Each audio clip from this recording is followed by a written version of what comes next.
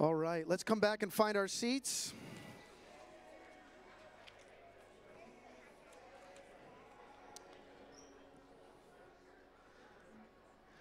Yeah, let's make our way back to our seats. Really excited, anticipating just a great time in the Word today.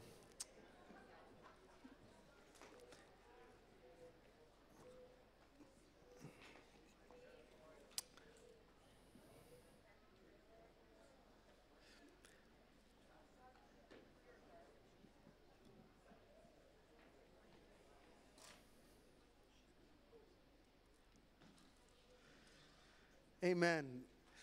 Do you guys have that slide that I just sent you from just a second ago?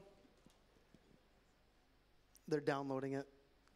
I just want to let you know what's happening as we move forward. Today is, we're very blessed today on Mother's Day to have Danica with us. I'll introduce her in just one moment. But I want to let you know as you just prepare in the following weeks that next week we are starting a brand new series on the book of Philippians. And I want to encourage you to just be reading the book, get in the book. Actually, even by next week, spend some time in Acts chapter 16. Acts 16 is the launch of the Philippian church, and that's where it gets planted. It's a really spectacular story. So you can read Acts 16, and then we'll be moving into Philippians in the following week. Bro, guys, Benny, don't worry about it. It's all right. It's all right. It's all good.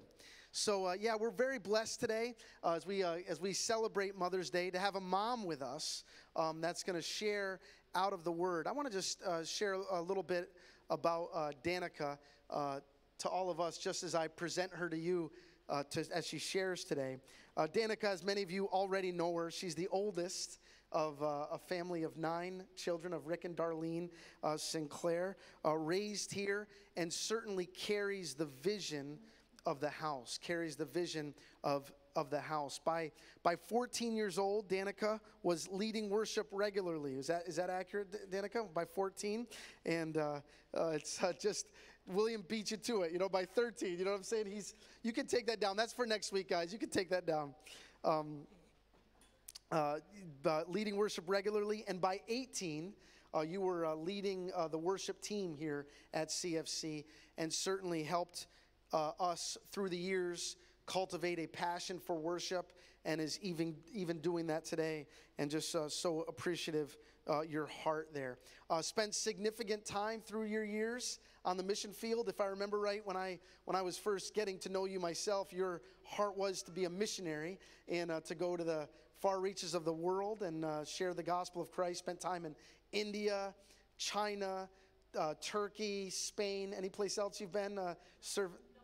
No other. Louisiana. Yeah, that works. Now a mother of 7 herself, wife of course, Ryan, and one of the elders in the church, a daughter of the house, but now a mother in the house as well. And for one more thing, I just want to honor you in, I spend the majority of my time with your 2 teenage sons. They are amazing young men. They really are. And I'm just so, we all get excited. You know what I mean? Like, are we picking up William and Jameson tonight? Because they make such a difference with us and in our lives in the Lewandowski world as we travel to Ogdensburg and youth and everywhere that they travel with me. But that's an honor to both you and Ryan in doing a great job with these great young men. So let's give it up for Danica Dunphy today.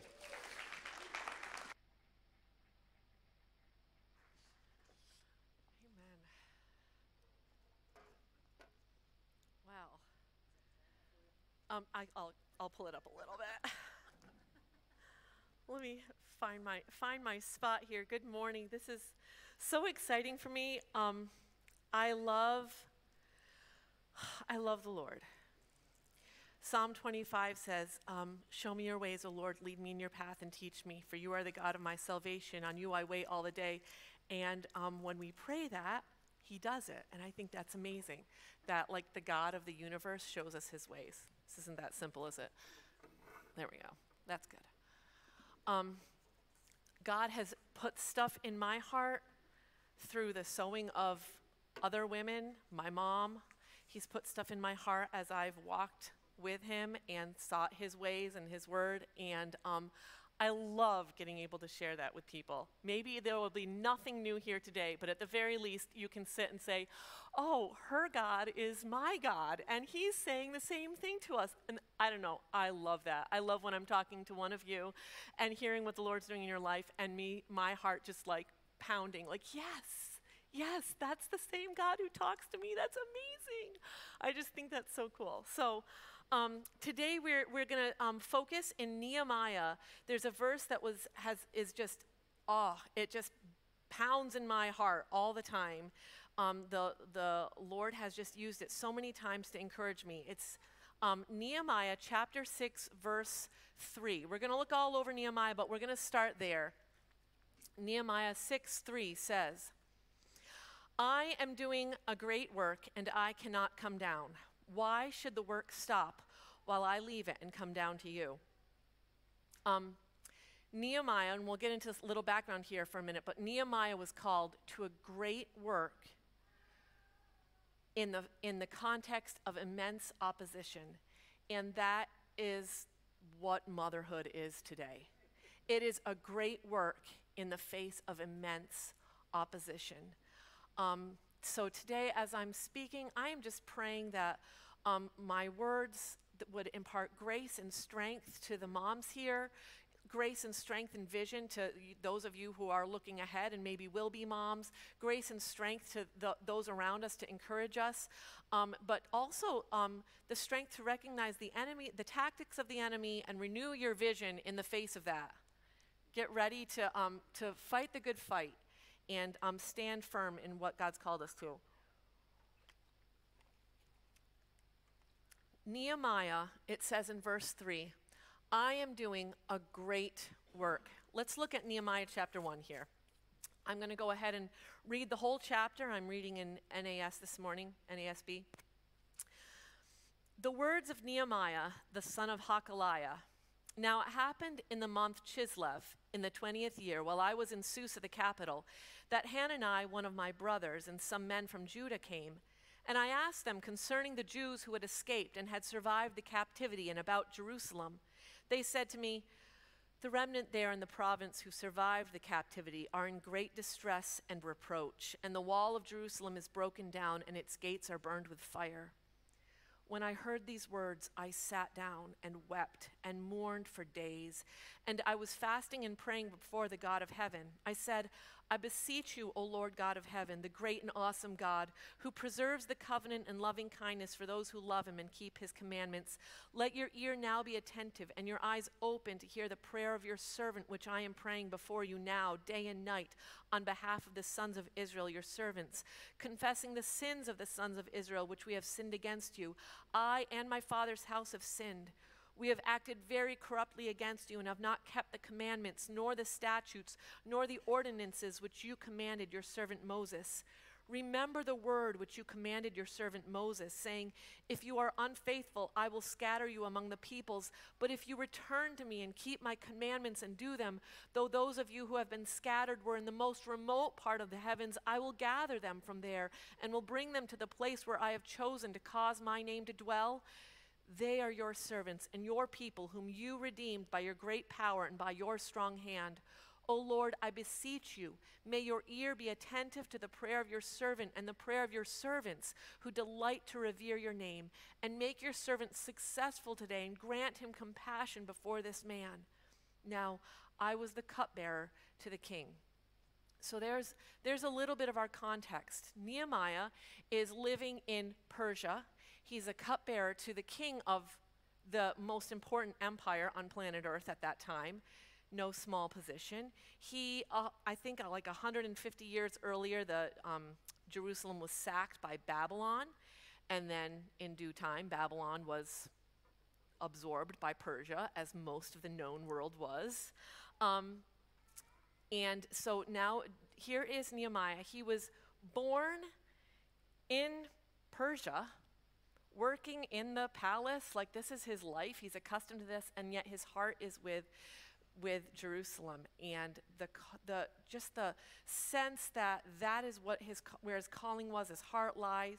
When he hears a report from fellow Jews who are visiting that the wall is a shambles, that people are living in reproach, he doesn't just hear it as like, wow, that's a bummer.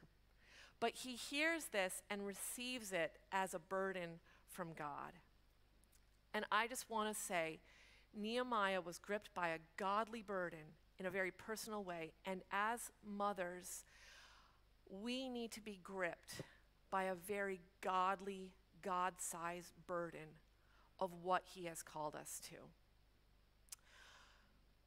Motherhood is not just a social construct. Okay, that's as the new lingo on the scene. It is not a social construct that eventually we will be enlightened and evolve beyond. It is imagined by, created by, designed by the very God of heaven. He imagined mothers. He calls mothers. You know, I was thinking about this. Mother's Day, moms, you could say moms are pretty normal. It's not like the president rolling into town with a, black tinted window SUVs. When moms show up, we're everywhere. Moms are just exist, we're here. And at the same time, it is such an amazing design by God. I was thinking, God loves people. If you can just imagine with me for a minute, some of the people that you know, that God loves people. I read about, we get Voice of the Martyr magazine. I'm reading this, I'm like, oh, God loves these people. And I meet new people, and I'm like, at the playground, and my heart is like, wow, God loves that woman. And I just met her, but God knows her. God loves people. How is it that God brings people into the earth? That God even causes them to exist, that he could know and love them, that he could cause those gifts and callings and plans and purposes which he knew before the foundations of the earth. That's the way God sees people. How is it that he brings those people even to be? It's like through mothers. How amazing that is. How amazing that God would have plans and purposes for someone's life and cause just a woman to bear that life, to labor in great pain and even peril to bring that life to be, and then to be emotionally, chemically, hormonally, in every way entangled with this person's life, to see them thrive and trained and grow and become a functioning adult, and never mind serving the purposes of God, and to use a woman in such a unique way. Motherhood is not just a thing. It's a divine calling from God. It is not an accident. It is not just biological. It is not just natural. It is a calling from God. We need to know that deep in our hearts. A lot of people knew that the wall of Jerusalem was a shambles. Nehemiah heard that and was gripped. Lots of people have babies. We need to be gripped. We know the God of the universe whose idea it was in the first place, and we can live lives that are gripped with his burden. Nehemiah saw what God saw and was gripped by God's heart. I want to encourage you this morning to be refreshed, to see what God sees in your home, in your children, and be gripped by the burden that God bears to see these destinies come to pass.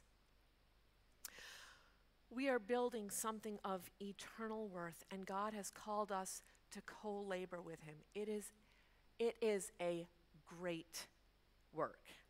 It is a great work. It cannot be understated. It cannot be overstated. None of it. It's a great work. Nehemiah, it says at the beginning of chapter 1, now I was the cupbearer to the king. I love that line. Now, I think that it's probably in there mostly to indicate I happen to know a guy, right?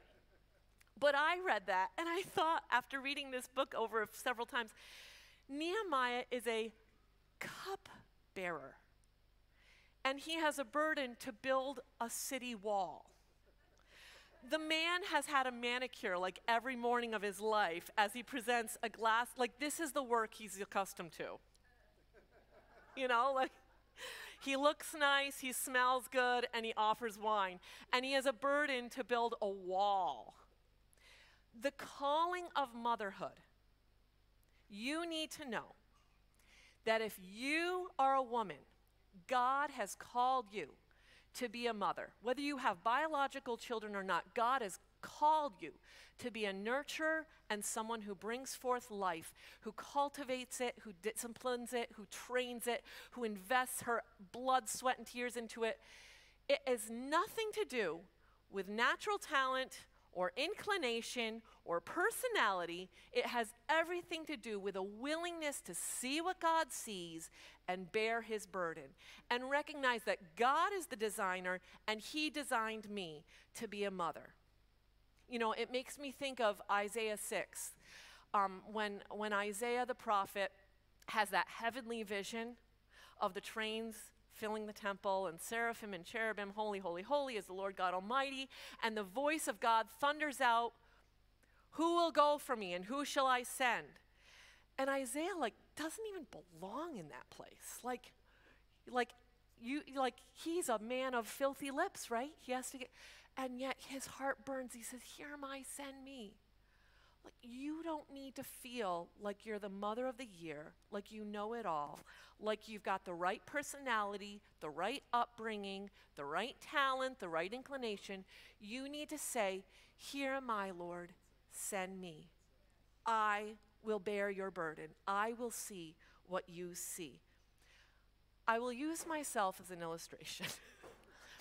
I have 7 children, and every morning I wake up and I just do what has to be done, right? Lord, give me your burden. Help me to see what you see.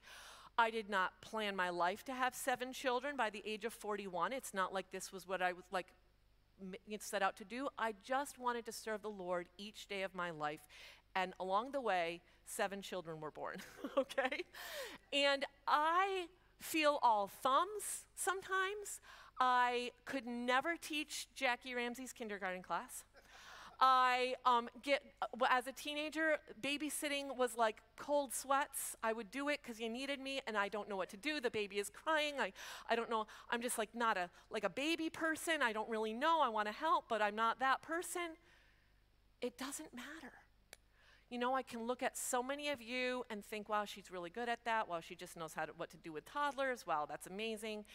I feel like I have to work so hard at all of those things. You know what? God has called me. And James chapter 1 says, if any of you lack wisdom, let him ask me. So I spend a lot of time asking the Lord, how can I be a good mom?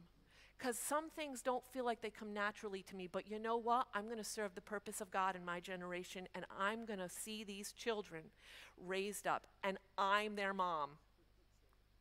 Guys, it still feels weird when I say I'm a mom. I'm like, I'm a mom? Like, my son is 15 and a half. You'd think I'd be used to that. I'm a mom? Yeah, I'm a mom. You just sow into those kids. It has nothing to do with whether or not you got early childhood development as your major in college. You are called to be a mother. It is a great work. The Hebrew word there says gadol. It means large in magnitude and extent, in intensity, in number, for some of us, in number, in importance. As I was just thinking about that, I thought, how ironic is it that the devil can, in 1 minute, tell you, this is way more than you're up for. And the very next second tell you you're wasting your life doing nothing. And we believe both of those things. Isn't that amazing? The devil is so good at his job. And I want us this morning to, once again, lean into what God has called us to. You know, Jesus, when some of the last words he said on earth were, go into all the world and make disciples, teaching them to observe all that he has commanded you. You have a mission field. It is not out there. It is right here. That baby, that toddler, that middle schooler, that young adult who is off still on their own, choosing their own way at this point, that is your mission field. This is your mandate as a mom, to make disciples, to teach them to observe all that he has commanded. And no one else can work that mission field the way that you can. No one else. You have such a unique role. Like as my mom was saying, what, for good or for bad, your worldview is your children's worldview. You're passing a legacy on. A few years ago, I was doing a little bit of Bible study about motherhood. We all know that in Genesis chapter 1, as God is creating the world, he gets done with each day, creates the light, creates the dry land, the waters split, the lights in the sky, the fish, and at the end of each thing, he looks at it and he saw that it was very good.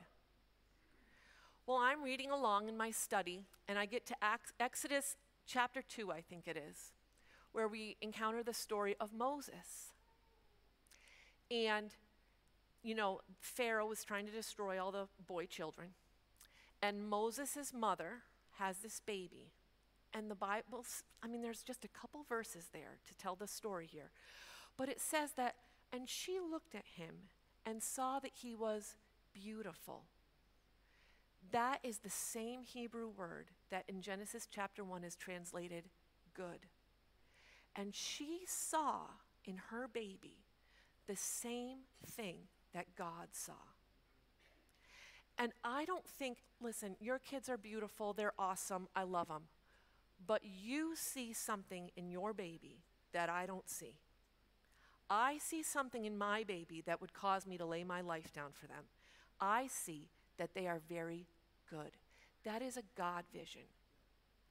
And it is not a vision that every woman who has a baby has.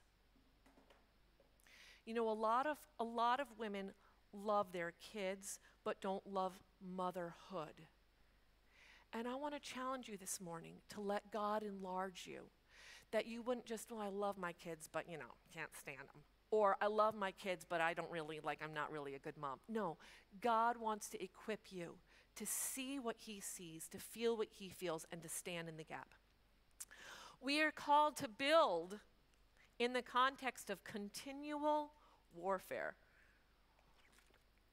As we'll see in Nehemiah. Ben, when are we supposed to end? I forgot to ask you that one question. Okay. In the context of continual warfare, Alan Redpath, I read this great quote about Nehemiah. There is no winning without warfare. There is no opportunity without opposition. There is no victory without vigilance. For whenever the people of God say, let us arise and build, Satan says, let us arise and oppose. All right, ladies. So, I'm not sure what your mental image is of a godly woman and mother, but it needs to include a really big sword and some really strong arms to wield that sword. This is yours. This is your territory, and there is a devil on the loose. So, Nehemiah. Benny, can you put up 6 verse 3 one more time for me? Nehemiah says, I am doing a great work, and I cannot come down. I love that. I cannot come down. If motherhood and nurturing and raising children is a God-breathed calling, then you better believe it is surrounded by opposition. The enemy wants you off the job. I want to look a little bit at Nehemiah's story for just some insight into the sort of things that we face as we endeavor to do a great work. You know, Nehemiah is sent off by the king, long story short, and he has full authority granted to him and is fully equipped. Like, deal as good as done, right? The king of Persia is backing up his endeavor. He enters Jerusalem. Chapter 2, I'm going to read chapter 2, verses 17 through 20. Nehemiah's gotten to Jerusalem. Well, I don't know what that was. And he's talking to the Jewish brethren who he's going to build with. He says, then I said to them, you see the bad situation we are in, that Jerusalem is desolate and its gates burned by fire. Come, let us rebuild the wall of Jerusalem so that we will no longer be a reproach.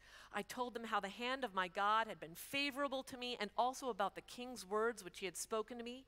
Then they said, let us arise and build. So they put their hands to the good work. But, dun, dun, dun. When Sanballat the Horonite and Tobiah the Ammonite official and Geshem the Arab heard of it, they mocked us and despised us and said, "What is this thing you are doing? Are you rebelling against the king?" So I answered them and said to them, "The God of heaven will give us success. Therefore we his servants will arise and build, but you have no portion, right, or memorial in Jerusalem." So the first thing the enemy comes along and does in Nehemiah's life is they question his activity and his authority. Who do you think you are? And what do you think you're doing? I don't know, maybe I'm the only one who's heard that in my ear as I'm raising my children. Who do you think you are? And what do you think you're doing? You know, Gary, a couple weeks ago, was Gary here? Said, he was talking about the advocate and the accuser, and he said, the devil is the accuser of the brethren. He accuses. It's what he does. Okay? We get surprised by that, but it's what he does. And here we are encountering the accuser. Nehemiah could have heard that, and it could have instantly paralyzed him as he realized, I am just a cupbearer, and I actually have no idea how to build walls. They're right. Who do I think I am, and what do I think I'm doing? And instead, Nehemiah declares prophetically the will of God, and he rebukes the enemy. He says, God will give us success. And in that strength of conviction, he says, we will arise and build. And he also says, you have no place here. How do you know you're not a fraud? Maybe you've often felt like one. We will refer back to point one, that there are no accidents, that you are a woman and you had a baby. You are a mother. God has called you. There are no accidents in the kingdom of God. And you can declare to the mocking voice of the accuser, he will give me success and I will arise and build. I will get out of bed this morning. I will smile and I will make breakfast. And I'm going to do it knowing that my God will give me success. My God. This was not my idea.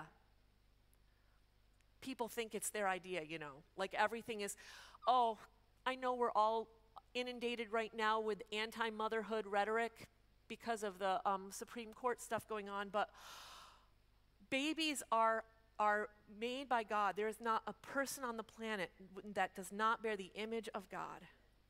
They are not an accident. Your babies are not an accident, and you're not an accident. God is ready to back you up. You step into your calling. Chapter 4, verses 1 through 6.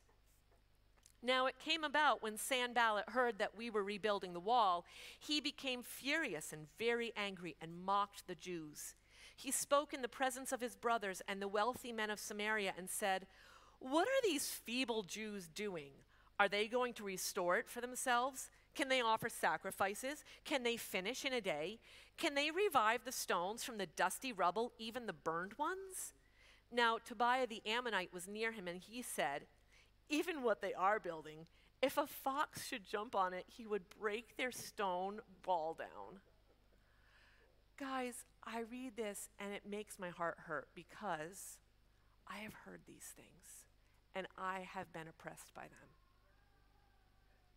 I know what it feels like to hear, even what you are doing, a fox could knock it down.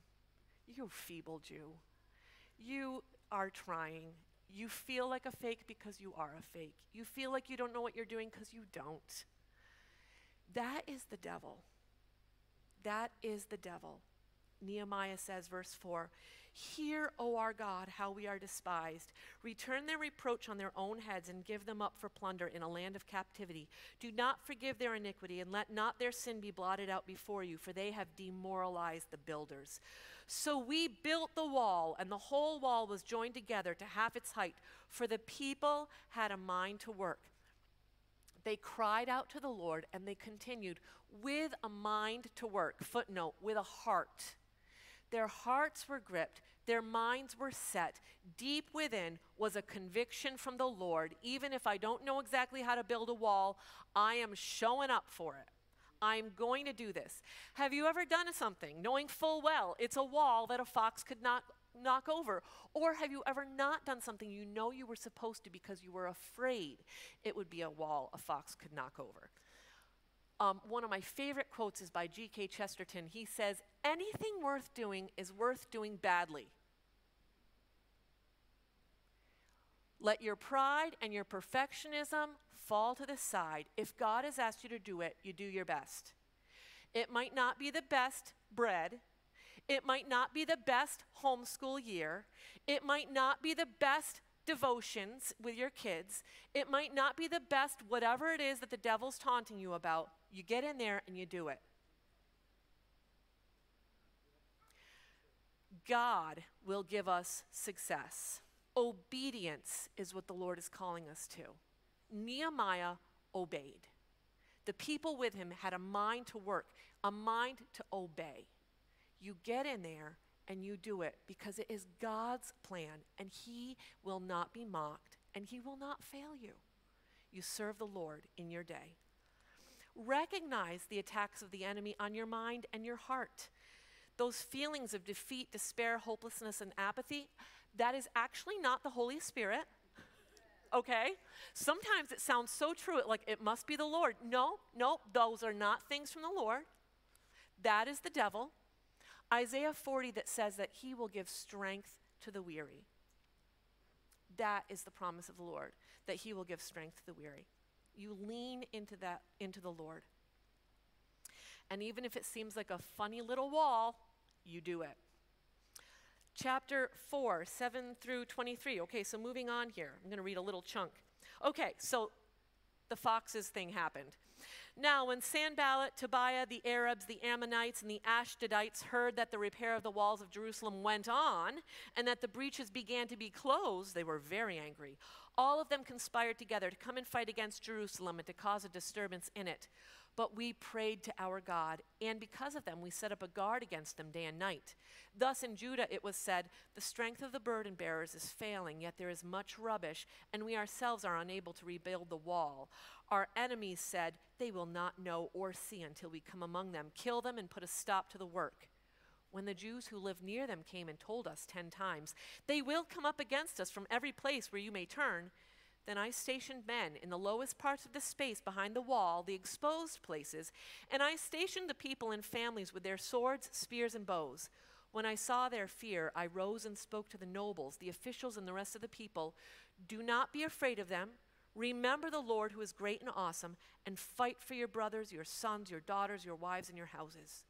When our enemies heard that it was known to us and that God had frustrated their plan, then all of us returned to the wall, each one to his work. From that day on, half of my servants carried on the work, while half of them held the spears, the shields, the bows, and the breastplates. And the captains were behind the whole house of Judah. Those who were rebuilding the wall and those who carried burdens took their load with one hand, doing the work, and the other holding a weapon. As for the builders, each wore his sword girded at his side as he built, while the trumpeter stood near me.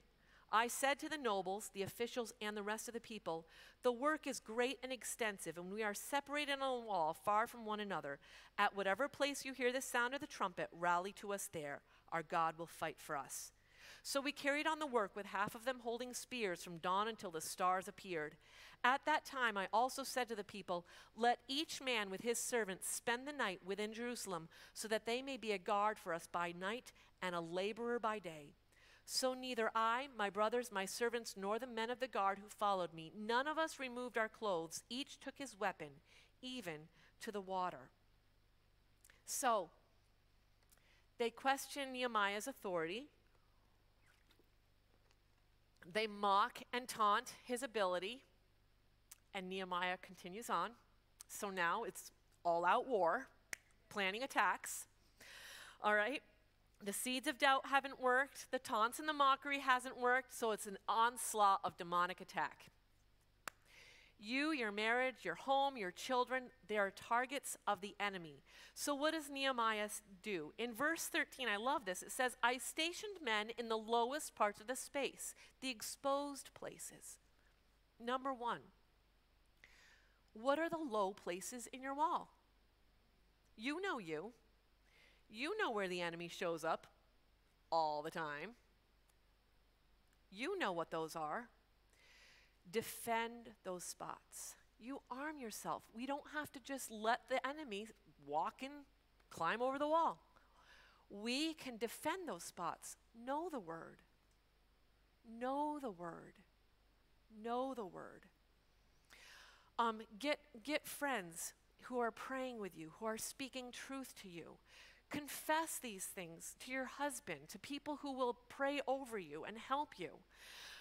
Comparison, depression, anger, laziness. Don't just hope that like somehow it gets better. Grab a sword. Let's see some victory. Delete Instagram. Get counseling on child training. Cancel Netflix. Throw away the chocolate chip stash in the pantry. Whatever you got to do.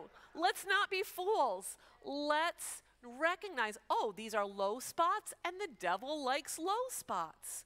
Let's get in there. Be transparent with one another. Guys, the devil is real. He wants to destroy you. He wants to destroy your marriage, your home, your family. We need to be transparent with one another. I have a low spot. That's okay. So do I.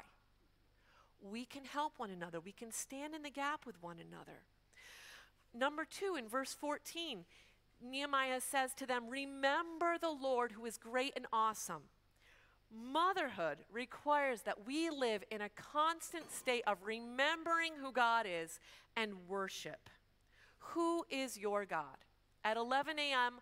on Wednesday, when the whole week is already a complete dumpster fire, who is God? Who is God? He has not left you, he has not forsaken you, and he's ready to show up. In mountaintops, in valleys, when everything's going well, when it's a disaster, whatever it might be, remember the Lord who is great and awesome. When years of building seem to be resulting in nothing, who is your God? Remember the Lord who is great and awesome.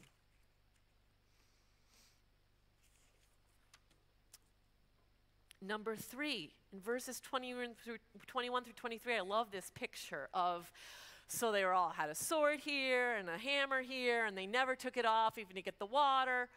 Always ready for battle. Always ready. Arm yourself with the word. Pray in the Spirit. See yourself as a warrior. We get surprised, and this is what's, maybe it's just me. I get attacked by the enemy, and I'm like, I'm a failure. I'm experiencing attack. I'm a failure.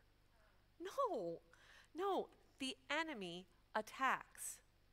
It doesn't mean I'm a success or a failure. It is the way, it's the game.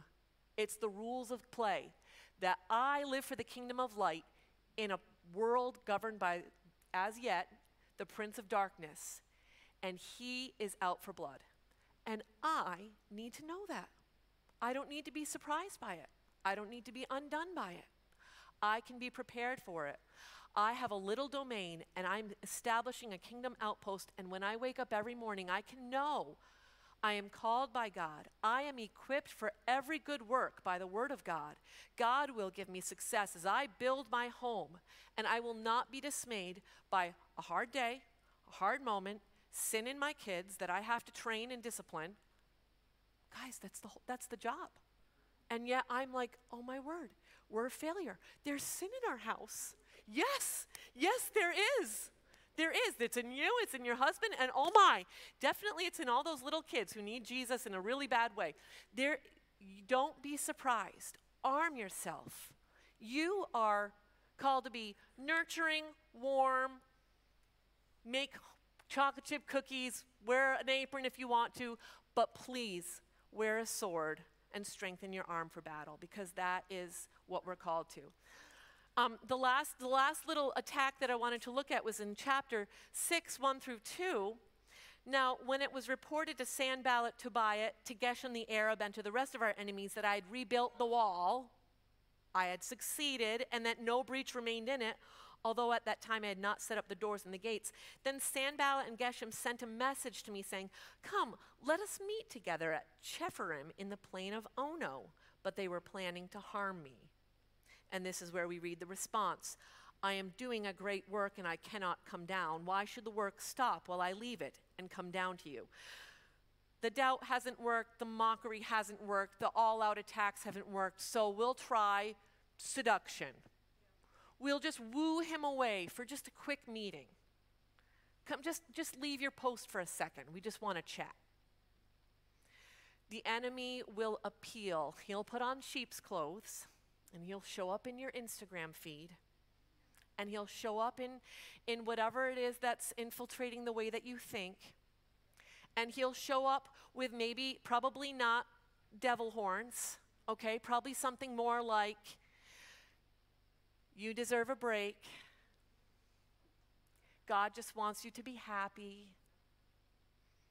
Okay? You need self-care."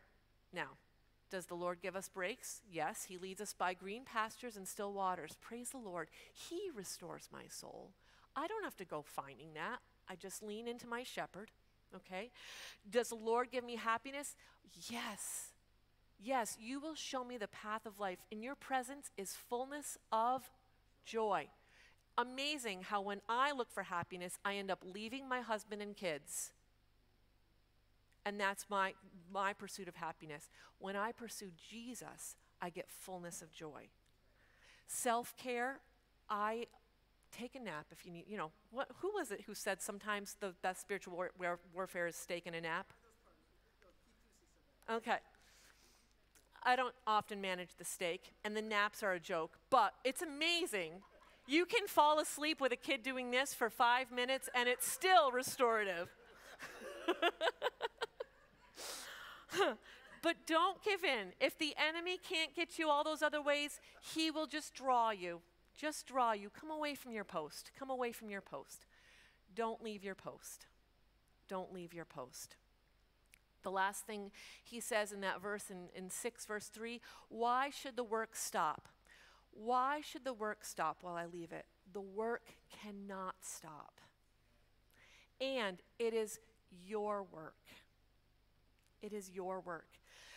Deuteronomy 6, 5 through 9 is like a little microcosm of that great work that we're doing. And tell me if this sounds like it stops. "You shall love the Lord your God with all your heart and with all your soul and with all your might. These words which I am commanding you today shall be on your heart. You shall teach them diligently to your sons and shall talk of them when you sit in your house, when you walk by the way, when you lie down, when you rise up. You shall bind them as a sign on your hand. They shall be as frontals on your forehead. You shall write them on the doorposts of your house and on your gates." It is a great work and it cannot stop. There are doubts that come to your heart. There's mockery. There's taunting. There are attacks. There's seduction. And then there's just plain old tired. Just tired. The enemies of Nehemiah probably were watching to see when this cupbearer would get weary of stone cutting. Right? Pretty sure he's not going to last long. Your supply needs to be from God. It needs to be from God. Trying to do this on your own strength just results in staring at that clock every single night and checking out, or staring at the timeline, high school graduation, and I'm out of here, baby, whatever it might be. You need your supply to be from God, and it can be. One of my favorite verses is in Psalm 71. "His strength can make you a marvel to many." It says, "My life is an example to many because you have been my strength and protection." The NASB says, "You make my life a marvel." How does she do that? God. God. He can make your life a marvel to you. That's why I'm always like, "Lord, blow my mind here because I'm exhausted. Show up and just absolutely blow my mind. I'm ready." You need Jesus. I want to close with just some Life verses for me that have put supernatural strength in my soul and that have brought me success in the day of battle. I want to share them with you. I want to encourage you to have some verses, to ask the Lord to give you some things that you can hang all of your hopes on, all of your exhaustion on, all of your utter desperation on. Galatians 6, 7 through 9. We know this one. Do not be deceived. God is not mocked. God working in you and through you will not be mocked. For whatever a man sows, this he will also reap. For the one who sows to his own flesh will from the flesh reap corruption, but the one who sows to the Spirit will from the Spirit reap eternal life. Let us not lose heart in doing good, for in due time we will reap if we do not grow weary. See that? He has the last word. He will not be mocked. But who will you believe? Because there is a mocking spirit whispering in your ear. Every morning you go to that little garden and there is not a sprout to be seen. You're looking for it as the siblings are squabbling and as you feel like my mothering skills have not improved, or whatever it is that mocking spirit is whispering at you. See, there's nothing, there's nothing, there's nothing. The Bible says God will not be mocked, that his word, Isaiah 55, which comes forth from heaven, will accomplish that for which it was sent. We need to hang our hat on that. 2 Corinthians 9, 6 through 10.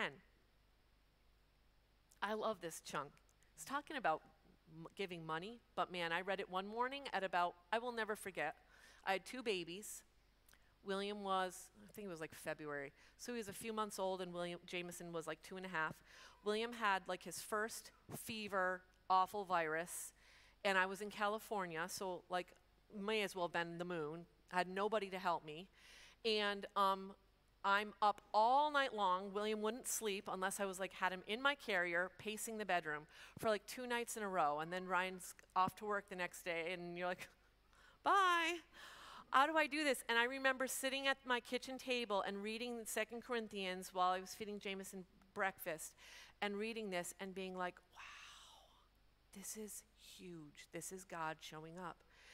Now this I say, he who sows sparingly will also reap sparingly, and he who sows bountifully will also reap bountifully. Each one must do just as he has purposed in his heart, not grudgingly or under compulsion, for God loves a cheerful giver. Lord, make me a cheerful giver as a mom. And God is able to make all, can I just pause there for a minute? The narrative in the world is that we give and we give and we give, and we're like a martyr and a doormat, and we deserve a medal. Like, and I'm going to whine about it. Right? No, God loves a cheerful giver. And God is able to make all grace abound to you, so that always having all sufficiency in everything, you may have an abundance for every good deed. Tell that to your no nights of sleep.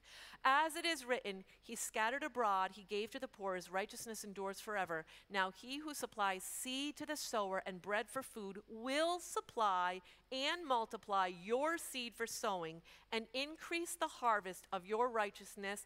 I am putting that one in the bank. I'm going to draw on it, and I'm going to expect a supply for every good work that God has called me to, which includes this. I build, and the God of heaven will give me success. I sow my very last seed of strength, hope, faith, energy, and I know that when I reach in for more, it's going to be there. I just keep reaching. I keep sowing. Galatians 4:19. Short little verse. Paul says, my children, with whom I am again in labor until Christ is formed in you. I love that verse. That is what God has called us to.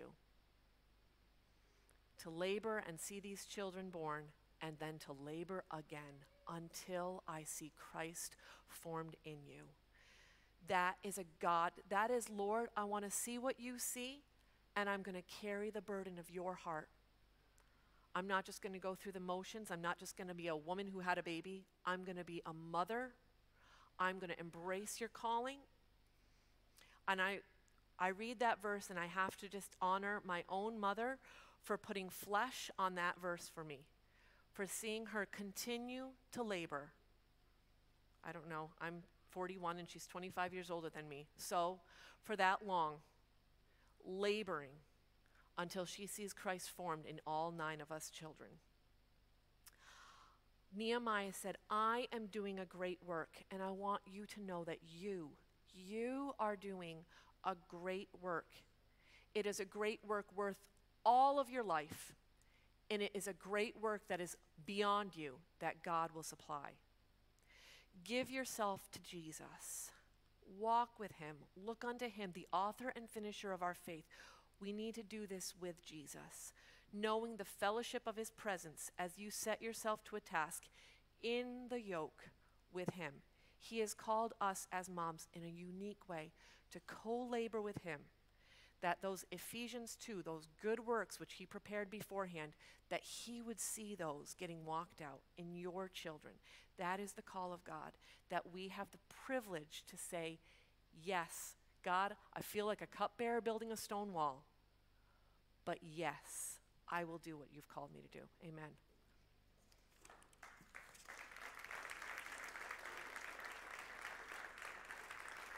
Thanks, man. Amen. Let's stand to our feet. And I want to close here today by inviting, if you would, I'd like to invite the mothers forward right now.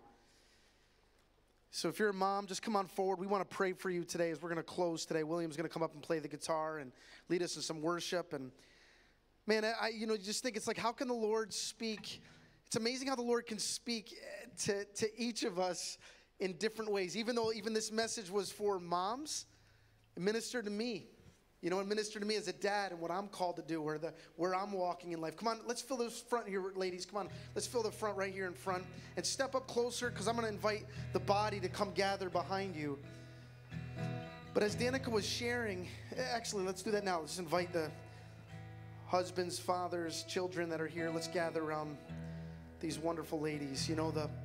The word that was on my heart, Danica, as you were sharing, it's hard not to go to Proverbs 31. But the word there in Proverbs 31, it says this. It says, she dresses herself with strength. She dresses herself with strength. That's what we're doing here right now.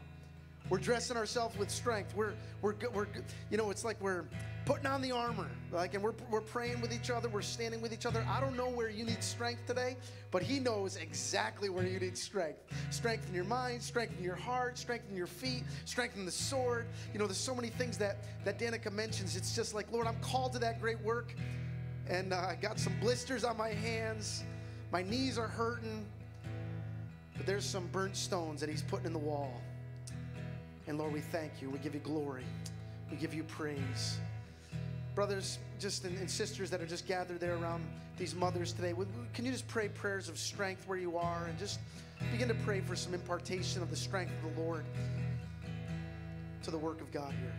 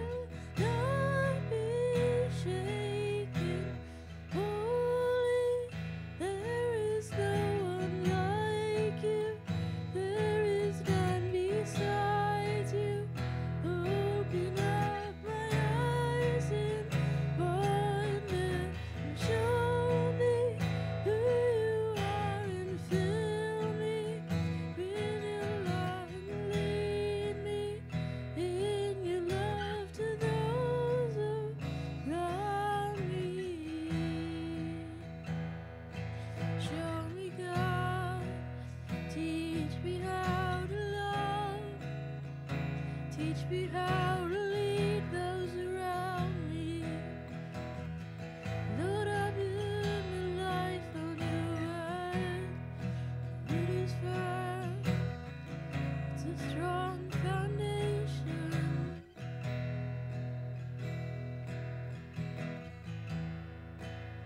You are good.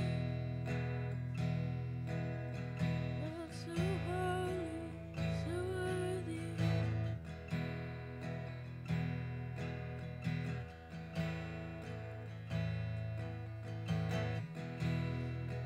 So worthy, God.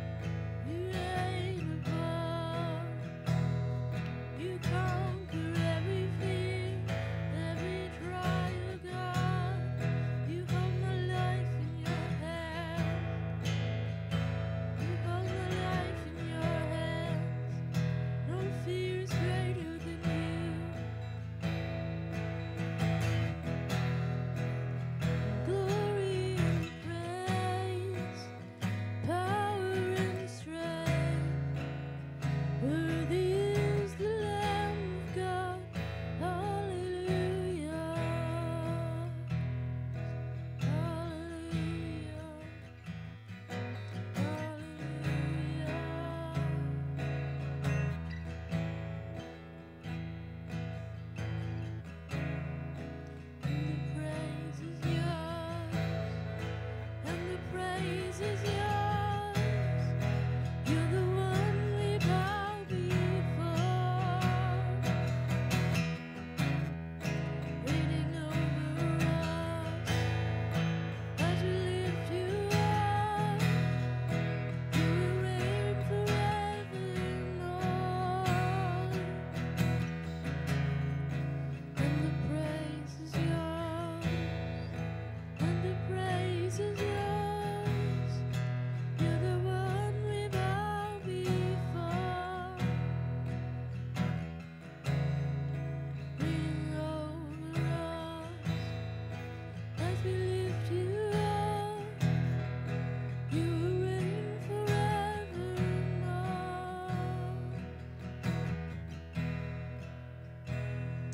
Thank you, Lord. Father, we thank you today, Lord, that you clothe us with strength, and it's your strength, Lord. Lord, we love you, we thank you, and we pray more of the same. Lord, bless everyone as they go today. May they know the peace and joy of the Holy Spirit. We pray in Jesus' name. Amen. Amen. God bless you. Have a wonderful day.